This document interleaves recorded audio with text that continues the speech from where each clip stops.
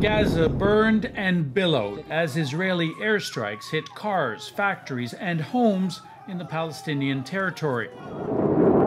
In return, hundreds of rockets fired by Palestinian Hamas militants streaked out toward Israel.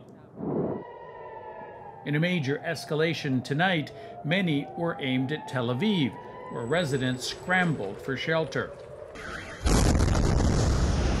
Earlier in Gaza, a 13-story residential tower teetered, then collapsed amid black smoke. Residents were warned to leave by text messages from Israel as the Israeli army said it was targeting Hamas offices in the complex. There were no reports of deaths there, but the streets filled with the funerals of more than 24 others. One was an 11-year-old boy.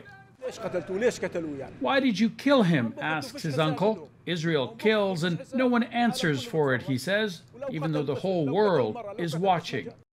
Along the border with Gaza, Israel lined up its tanks, threatening an invasion. And in a meeting with military commanders, Israeli Prime Minister Benjamin Netanyahu was defiant. We are at the height of a campaign, he says. The might and frequency of our attacks will be increased. Hamas will be getting blows it didn't expect. Israelis were not expecting this escalation either. In the country's south, rockets from Gaza flew from dawn, some hitting houses and killing 3 women. We heard a boom and sirens. There was the smell of smoke, he says, as Israeli missiles intercepted rockets from Gaza overhead. A spokesman for Hamas in Beirut isn't making any promises about how long these will continue. He blames Israel for starting clashes in Jerusalem. I'm not saying that we will continue firing the rockets. I'm saying that we will keep defending our people.